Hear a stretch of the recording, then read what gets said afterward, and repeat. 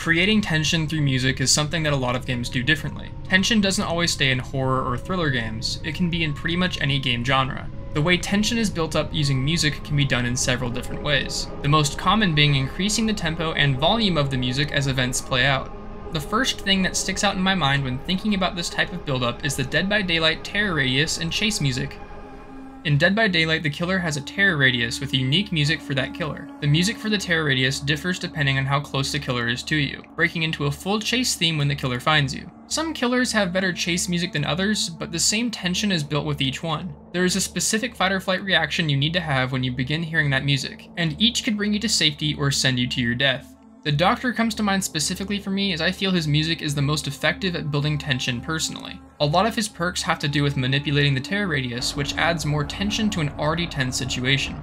The droning noises when you are in the furthest part of his terror radius always put me on edge, knowing all he has to do to find me is press a single button. The closer he gets to you, the more the music picks up and distorted guitar begins to enter the fray. Typically, this doesn't last long before more distorted droning noises begin to play, and the fear inside you builds, all culminating in him finding you and the track erupting into action. I find these moments with every killer to be the worst. Your attempts at hiding have been thrown to waste, and now you are in a fight for your life, knowing slipping up during chase means going on hook and causing your team to suffer the consequences as a result. When you are being chased, the terror radius music still plays, almost like it's letting you know that you can escape death, but only if you play things out well. Other games use their music to build tension in other ways. Games like Cry of Fear and Silent Hill have tracks that play outside of encounters that make it seem like an enemy could be around any corner. Their music is debatable as to whether or not it's actually music, but I personally believe that it counts. The music itself is often dark and violent, including distortions and screams, the sounds of monsters and their victims seemingly just around the corner. It makes it seem like you will run into danger at any turn, making each step as tense as the last. Then, at other times, the music cuts off completely, and the tension shifts from the music to the lack of it. Complete silence after hearing screams and distorted wailing can seem even worse than when the sounds were playing. In these moments, it feels like the game is trying to tell you that you've walked right into a trap, and sometimes you have. For Cry of Fear, I think specifically to the apartments at the start of the game and the forest towards the end of the game. In these parts of the game, there is very little background noise, only playing some ambient natural tracks while you traverse through the area. Then, seemingly at random, an enemy suddenly screeches and attacks you, spiking your heart rate and putting you into fight or flight. Dead Space is a game that does this well. Throughout the game, the player is bombarded with the echoes of necromorphs crawling throughout the spaceship that the game takes place on. Most of the time, the music is just ambient background stuff. Things like the ship groaning, or the creepy atmospheric tracks that are accompanied by Isaac's breathing. I know this isn't exactly silence, but when the rest of the music sounds like this,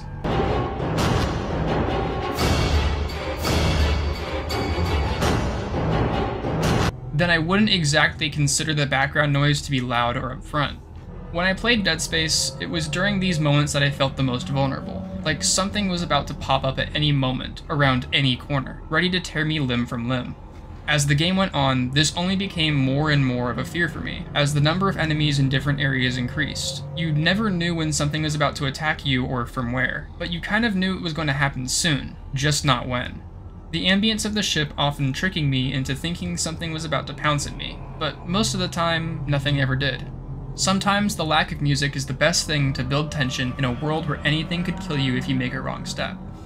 There is a specific era of gaming that I come back to when I think about how game soundtracks implant fear into you. That era being the late 90s, when the PS2 and Nintendo 64 were the kings of gaming consoles. During this time period, especially on the Nintendo 64, games had less to work with for their audio, so they had to drop their audio quality in favor of optimizing storage. This made for some of their spooky tracks to become even spookier. The theme from Big Boo's Haunt, or the mansion theme in Mario 64, is one that I'm sure many people remember well. It is unexpected considering the rest of the music in the game is lighthearted and cheery. Then you just get this foreboding track that sinks itself into your head. The low-pitched choir, cymbal shaking, and fast-paced xylophone all make up the music we all heard when going through this level as kids. I believe a lot of what makes this music tense is from how young most of us were when we played the game, and the normal objects that turned against us in the mansion, like the books and that stupid piano on the first floor. These things all made for a fairly frightening experience for me as a kid, and I remember it all clearly to this day. The Legend of Zelda: Ocarina of Time is another Nintendo 64 classic that has some pretty tense themes in it. I'm sure everyone who's played the game remembers the Redead enemies well. First found in the Royal Tomb, the Redead make for an especially eerie encounter. The theme of the tomb itself is unnecessarily frightening. The theme plays out like something you would hear in Resident Evil or Silent Hill, but this is a Legend of Zelda game. Those aren't supposed to be scary, right? The Redead add more to what is already an especially scary experience. Their moaning and screams when they paralyze you makes going through these areas daunting.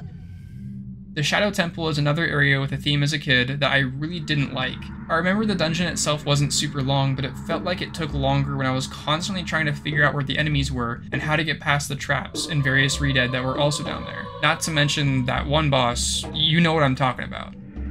Both Mario 64 and Ocarina of Time were composed by Koji Kondo, the main composer for Nintendo. Koji Kondo's work is some of the best I've heard in the era of early 3D gaming. Without him, we wouldn't have had any of these songs and wouldn't have been scared nearly as badly as kids who just wanted to have some fun exploring Hyrule or Peach's Castle.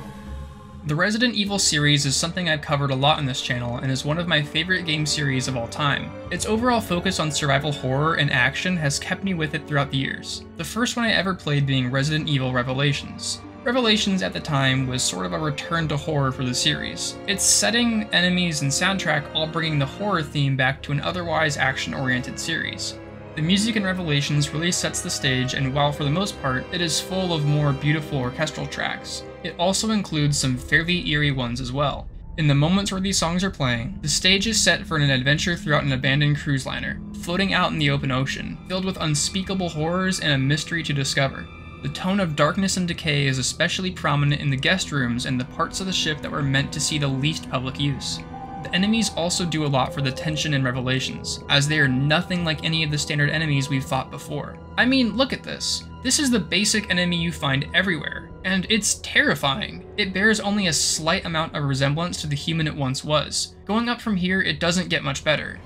They slither out of air vents and stumble around corners when you least expect them. To this day, I personally find these enemies to be the best in the franchise simply because of how they look and behave. Their oozing bodies overflowing with mutated infection are matched by the soundtrack, as its tracks also have a sort of ooze to them, flowing disturbingly around the various hallways of the Queen Zenobia. The entire thing makes for a tense, daunting experience that I will always love playing through, even if it does fall flat at points throughout the game. I love horror, and find these songs to be incredible tools at building up fear in the player. Tension is something that I've found isn't executed nearly as well in games these days, and would like to see more of going forward. That feeling of always being watched, like someone or something is hunting you at all times. I will never get tired of it. And the scores that these games use do so much more for those moments than you may think, building up that tension, raising the stakes even if there are none. It all makes for an experience that feels dire and threatening, and I will always treasure those moments.